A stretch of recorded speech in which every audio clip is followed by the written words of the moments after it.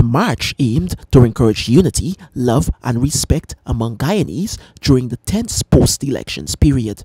Public Relations Officer of the Remigrants United Association of Guyana, Kenneth Basil, stated that the organization was formed by public-spirited Guyanese who returned from abroad with hopes to see Guyana transformed into a peaceful and prosperous nation. He explained the significance and need for the public action taken by the organization's members. And we conceptualize this given the present situation in Guyana. You know, there's a lot of divide and folks are taking things to the extreme. So we wanted to remind ourselves, remind our country that we can only go forward together, right? And we can only do that in peace. And we say that we can have peace and unity if we observe in our organization, it's built on 3 pillars. That's loyalty, integrity, and respect. When we talk about loyalty, we talk about a commitment to principles, right?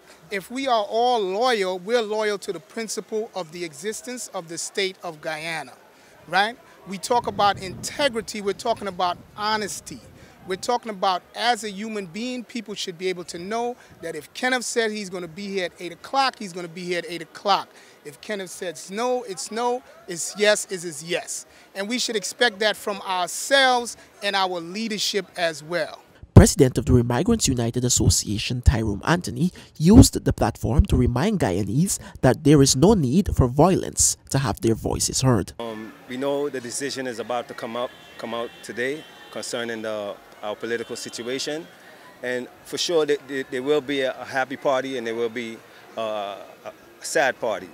But we want everybody to know that there's nothing wrong with protesting, but let the protesting be peaceful. We don't want no children getting hurt, no women getting hurt, you know, none of our loved ones. You know, if you're not happy, take the legal course of correcting whatever you think is incorrect.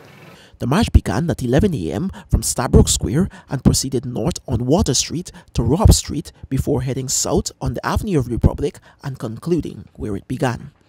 Nigel Collymore, Newsroom.